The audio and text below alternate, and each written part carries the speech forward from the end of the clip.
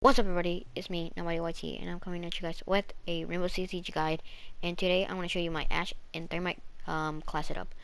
Starting with Ash, she has really good guns, and I like both. I just usually use the R4C more than the G360, but with the G360 I put the ACOG, the flash hider, and the angle grip. I tried the grip too, and it's pretty good. It's pretty good, and I usually use this gun when it's like kind of like a big map, but it's kind of close quarters uh like gunfights. And I use this weapon with an ACOG and an angle grip and flash hider.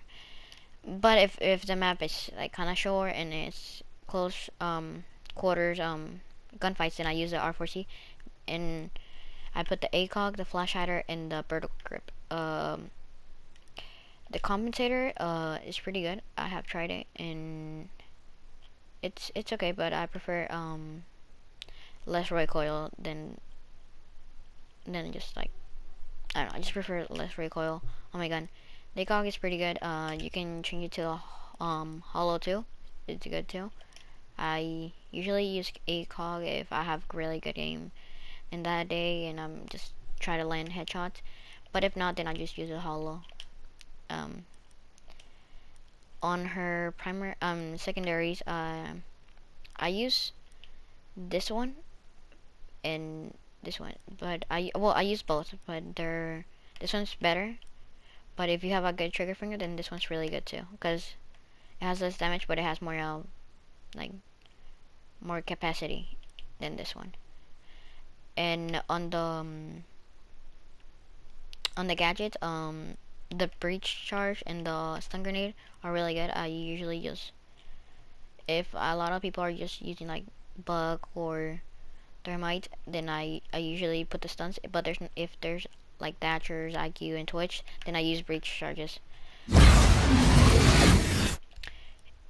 His shotgun it's okay, but I prefer to use his assault. It's just better. I don't know. I use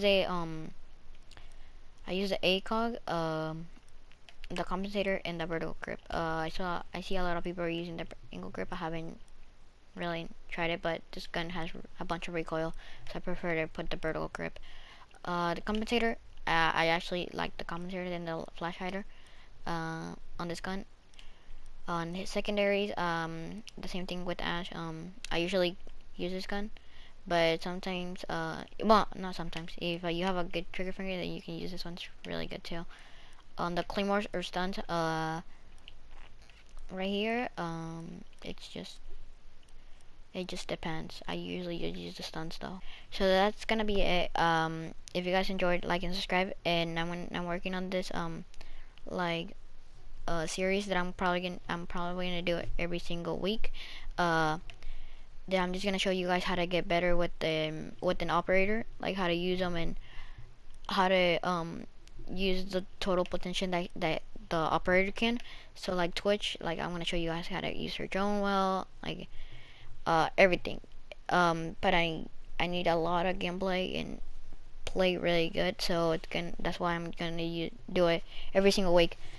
So if you guys enjoyed, like I said, like and subscribe, and peace.